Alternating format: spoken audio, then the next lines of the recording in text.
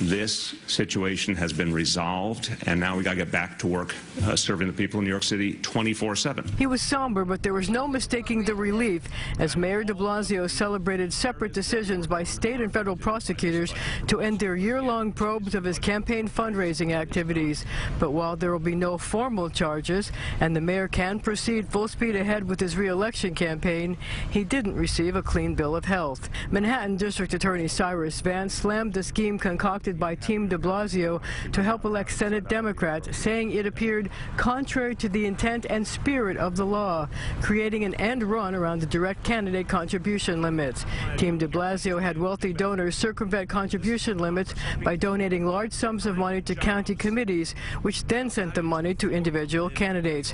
What saved the mayor was what Vance called the advice of counsel defense. De Blasio couldn't be charged, Vance said, because his campaign lawyers said the scheme was okay. I do not agree with some of the characterization. I've only looked at it glancingly. I'm not a lawyer. I haven't looked at all the nuances, but I don't agree with some of the characterization.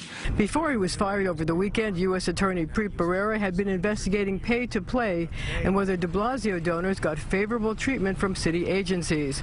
Among the things the prosecutors looked at was the controversial Rivington nursing home deal, in which city officials allowed a nursing home to be converted into condos. They also investigated city negotiations with de Blasio donor Harendra Singh to lease the property for his Water's Edge restaurant, which is on city property. Bharara's replacement, acting U.S. Attorney June Kim, said the decision not to prosecute took into account the high burden of proof, the clarity of existing law, any recent changes in the law, and the particular difficulty in proving criminal intent in corruption schemes where there is no evidence of personal profit. The prosecutor said he took the unusual step of issuing the statement in order not to unduly influence the upcoming campaign and mayoral election. The mayor now faces the daunting task of raising millions of dollars to pay off his legal bills. At City Hall, I'm Marcia Kramer, CBS 2 News. And the mayor says that he plans to set up a legal defense fund and ask people to contribute.